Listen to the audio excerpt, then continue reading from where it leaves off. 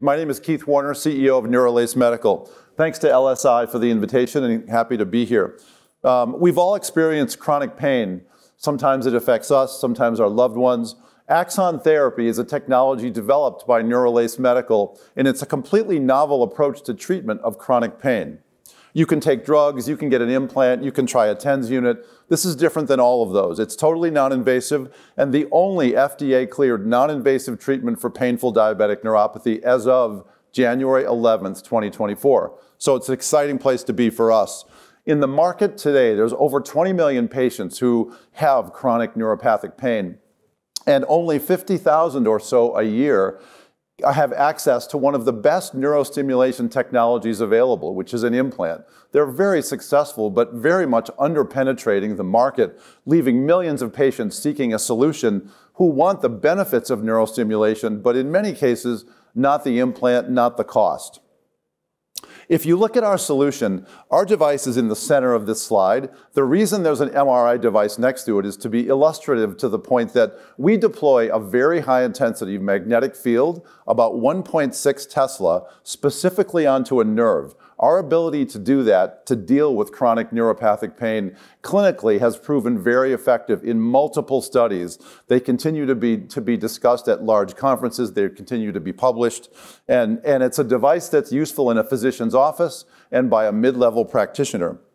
In terms of the market, our device was first FDA cleared in the middle of 2021. It got, as I mentioned, its most recent clearance for painful diabetic neuropathy in January 11th of this year. So we're super excited about accessing this significant market. Why does it work better than electrical stim? Why is it a different approach than an implant that uses deployment of electrical stimulation? Magnetic stimulation is able to comprehensively address the A-beta fibers selectively and comprehensively, while also stimulating the CNS. The mechanics of why our device works are fascinating, and they're well supported by our clinical data, such as this. So this is an example of our filing with the FDA, which resulted in our FDA clearance for painful diabetic neuropathy. Over 80% of patients respond to this therapy and do so in a highly durable way.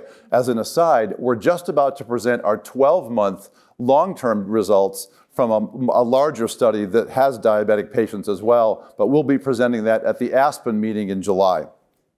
In terms of competition, as I mentioned earlier, you have the options of drugs. You can look at an implant. You can look at some kind of a wearable. Typically, wearables are far lower in intensity than our device. That's one of the more predominant aspects. We have patent protection around our waveforms, our frequencies, and our ability to project this high-intensity magnetic field specifically onto a nerve. How do we make money? So we're currently selling in the government market in the United States to the VAs and DODs. We provide this capital at no charge, and they pay us by the treatment. So in this particular case and across the VAs, they pay us $350 for each and every 13.5-minute treatment. That's how long a treatment takes with this device. If you look at our go-forward commercial strategy, we're currently in the government market and awaiting CMS New Tech APC path reimbursement approval. So we've been in conversations with CMS since last August. We've taken questions from them, and we're anticipating in 2024 to have a reimbursement code from CMS under their New Tech APC pathway. Following that, we intend to do a larger study and access the larger market in terms of the private payers. But the next step for us is really CMS and Medicare reimbursement.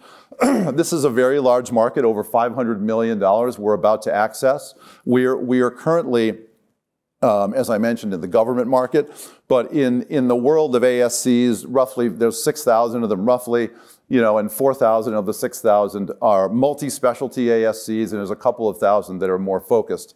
We see opportunities in pain in both groups, and as I mentioned, it's a significant opportunity. So why is this potentially interesting from an M&A point of view, let's say? So in terms of revenues, as you may know, the implant players, they generate one-time revenues. There is really no recurring revenue. So we bring that to the table. So each and every treatment generates $350, and it's useful for patients at the top of the clinical algorithm, not necessarily at the bottom where implants tend to exist. Patients would be trying this therapy alongside drug therapy generally. There are also no side effects to this therapy and no risk, something that patients very much like and the doctors. And obviously there's a cost difference, knowing that an implant can cost $40,000 to $50,000 and this is $350 per treatment. And if you follow the regimen that we recommend, it's about $6,000 per year. In terms of our team, I'm an established entrepreneur. I just had an exit at Attune Medical, which was sold to Haemonetics and announced a couple of weeks ago for $160 million. I was the CEO there for almost 5 years. And so I know what the journey looks like. And I've aligned myself with others. Joe Milkovich is an established executive from Hewlett-Packard and TrueMed. And we've also aligned ourselves with a clinical leader in the acute pain, in the pain space, Dr. Marshall Better, and he is our Chief Medical Officer. So the nucleus of our team is very strong and experienced. We have operating, company building, and clinical all combined together. And our advisory board are leaders in clinical leaders in the United States and even outside of that. In terms of where this goes from a revenue point of view, the growth here is really going to be triggered. And for an investor, I think the bet is CMS allows growth to explode for this company. If we get CMS reimbursement as we plan for this year, as we expect, we think revenues will follow shortly thereafter significantly.